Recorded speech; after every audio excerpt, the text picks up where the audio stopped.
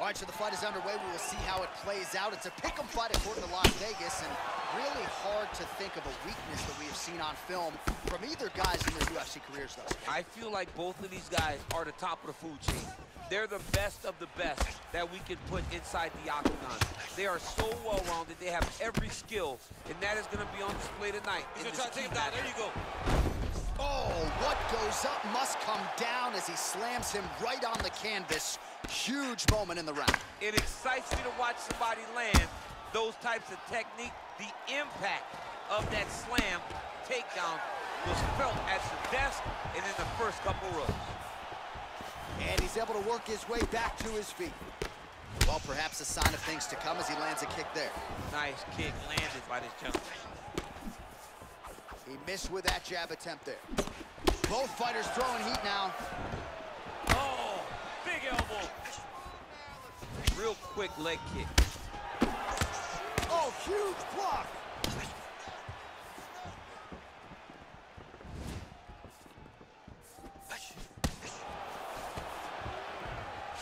Takedown defense holds up.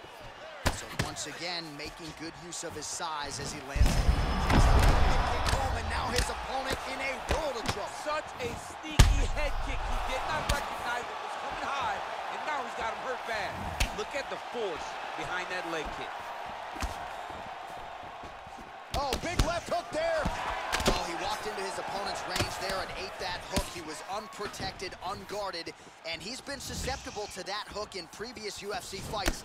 Got to figure out a way to move those feet and ultimately circle out and get that head off the center line. Changes his stance. You'll see a lot of this from this fighter. Double leg shot. Oh, he slams him down with authority. Well, he's in a compromising spot here, DC. You got to figure out a way to get back to your feet. All right, working out of side control here. His opponent trying to control posture, but you got to be careful here.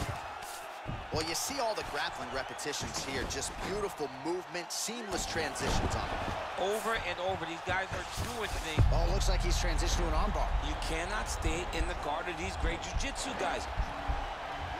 He's going to attack armbar here.